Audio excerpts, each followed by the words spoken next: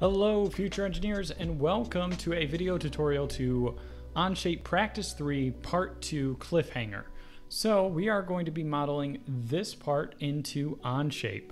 So what I am going to start with is actually creating this base square over here. There's a lot of different ways that we can go about designing this, but I think one of the most fun ways, maybe not the most efficient way, is to make this square over here, and then we're going to do an extrusion up and down of this C bracket. So we're going to learn two different things. First and foremost though, this part is a metric part, so we're going to have to set up some things different inside of our document. So if I go over to my OnShape, I am going to set up this document to be metric. So how I do that is I go over to the side over here. We've got our three dots. We hit units, and then we want to change, its default is set to inch, but we want to change to millimeter. Millimeter is what we use for our metric measurements, and once we have got that started, we can set up our drawing. So I'm going to start by using my two-dimensional sketching tools on this top face. I will view normal to plane, and I'm going to create a rectangle over here. Now the dimensions for this rectangle was that it had a depth over on the side view of 50, and then a width this direction. This was 56. All right, so let's take a look at how high we want to extrude this up. So we just created this rectangle over here, including this bottom part of the C that goes from here to here, 56, and this wide 50. So we want to extrude this up 12. So let's go back over there and go to Let's View, and I'll finish that sketch right here. Gonna view isometric and turn off all these planes so it's nice and easy to see. So now I'll hit my extrude tool. I'll choose that face, and I want to extrude to a standard depth of 12. And there we go. Cool.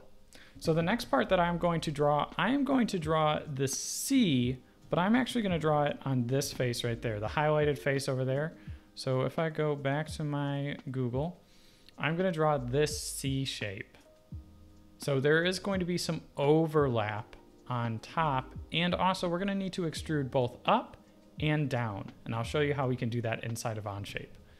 So that C shape is 12 thickness all the way around, so let's add that to our drawing over here. So I've selected the face, I'll choose sketch. I'm going to view normal to sketch plane. All right, so now I'm going to draw a rectangle, and I'm going to draw this rectangle just kind of anywhere outside of here, and we're going to use constraints to kind of match it up in a little bit. So I'll draw that right here. Now the first constraint is actually, or the first thing that I want to do is dimension this. One of the dimensions we already know, we used it earlier. We can dimension, or we can use our equal constraint and say that our width is equal to 50. So I could throw my dimension in and say 50, or what I could do is I can highlight this line and this line, and using my equal constraint, say that they are equal. The next thing that I want to do is add some coincident constraints to line them up where they need to be. So I'll say that those two lines, or those two edges, will have a coincident. And now those are lined up, and it lines up the top and bottom because our width is already set. Now, one of the major dimensions that we have here, which is our overall width, is 100. It defines the edge over here to the other edge all the way down on the other end. So we want to throw in that dimension because it is touching this edge and this edge. So we'll go back to OnShape. I'm going to throw in my dimension from here to there. That is a dimension of 100. Cool. So it did shorten this line over here, this blue line, but we want that to have a little bit of overlap.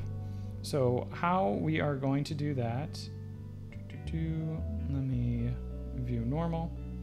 We're going to throw in another dimension. And this time, that dimension is going to be, we have a redundant dimension over here. We already have that edge dimensioned. We just want a dimension of 12. This distance is a dimension of 12, which is the difference between 56 and 44 over here. So we'll go back to this and we'll dimension from there to there. That's going to be a dimension of 12. And there we go. Cool. So now we have the external part of our C, but we want to cut out the inside. And because we have a standard thickness saying that it is 12 wide here, 12 wide here, and 12 wide here, we can use a really, really good tool. That tool is called trim. Nope, offset. We are going to offset this line, and this line inward to make that C shape. So when I go inside of my sketching tools, I will choose down over here, offset. Offset, we want to choose a direction where we're going, and it doesn't matter what depth we put that offset to yet because we have to click outside of it, and then it's going to ask what we want to set it to. Now we have that C shape, and we can see everything is black except for those 2 dots at the end because we need to get rid of those 2 dots. And we're going to use another new tool to get rid of that. When we have an extra line, what we can use is our trim tool. So I'm going to go into my commands and I'm going to choose trim. It looks like scissors, and when I select that, if I hover over the line that I want to remove, it will display what is going to be trimmed or deleted. So I want to delete this internal part of the C. Click that. Bada bing, bada boom. We now have that C structure. It's drawn on top of this face though. So we want it to extrude up 32 and down 12, giving us a total of 44, which is our overall height. So I will hit my check mark over here. And now I want to choose my extrude tool, and I'm going to choose sketch 2. And now you can see that inside of our extrude options, I am going to first extrude upwards a distance of 32. And then down over here, we have a second end position. So I'm going to turn second end position on, and that depth I can change here to be 12. And now when I hit my check mark, I have that C shape plus my flat plateau over there. So that process, once again, when we extruded, we wanted to have a second endpoint on. That allows us to extrude up and down, or left and right, in and out. It gives us extrusions in both directions. Cool. Now the only thing that we have left is to add a circle. So if I go into this, let's figure out, we have a 25 diameter circle that occurs 20 spots in this way and 25 spots in this way. So I'm going to draw that on my screen. So let's go back over here.